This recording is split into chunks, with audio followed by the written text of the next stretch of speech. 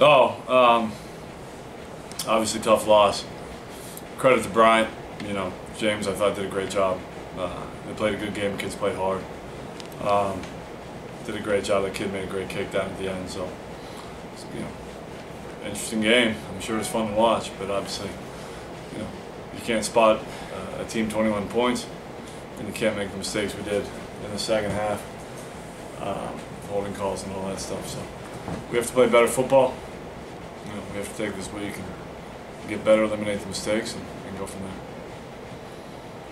What did you guys do to get the team up coming after that 21-3 deficit? Just, you know, welcome them back to the game, to be honest with you. I mean, they didn't even, you know, I didn't have them obviously prepared out the gate. So, you know, so we got to do a better job with our preparation and getting these guys amped up out of the locker room and ready to fight. So I take that. That's obviously my fault, and you know, something we'll address moving forward. But you know, they did a great job. You know, did a great job, and you know, we always talk about playing the next play, and they did. So. And over the last two games, you guys have scored over 40 points after really struggling earlier in the year. What's been different in the offense the past 2 years? I think, you know, we've gotten a little bit better play out of our offensive line. You know, we still have some protection issues, but you know, those guys are doing a better job in the run game. And I think Tyreek and Naeem have been running great. Practicing, you know, those two practice really well. They work their tails off. So it's just been exciting to have them back there. And you mentioned the defensive struggles, particularly the run. They seem to get it at points.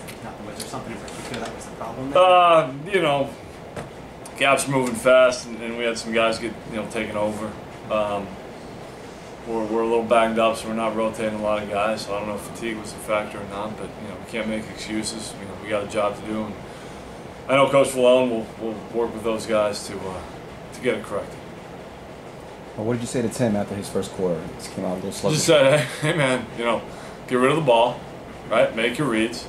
Don't get hung up on stuff, right? See what you see, take what they give you, and let's go. So the offense, you know, tell every quarterback I've ever had, the offense, they're not the show, right?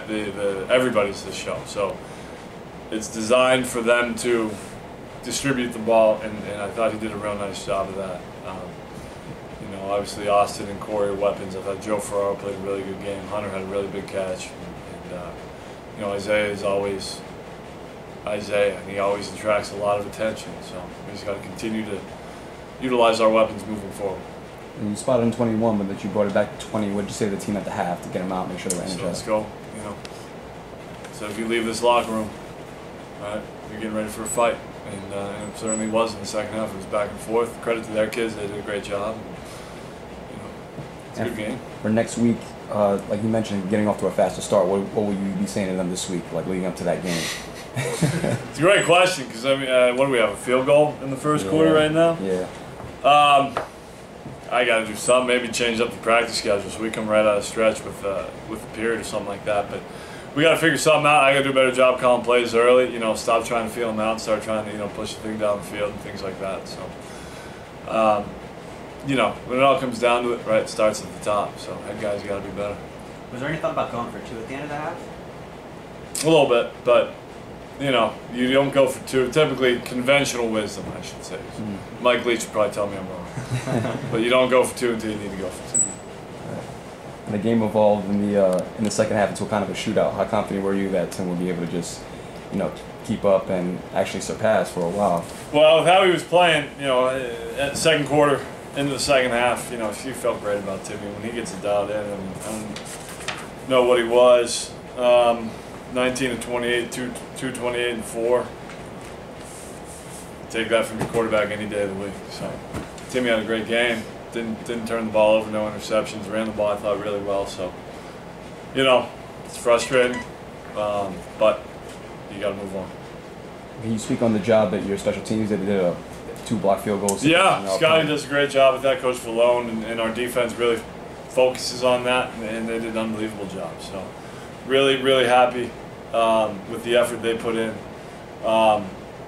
You know, I think the last 2 weeks, the special teams have done a really good job. I like our energy, you know, on kickoff team and things like that. So, you know, really excited about the job Coach Fogarty's doing with those guys.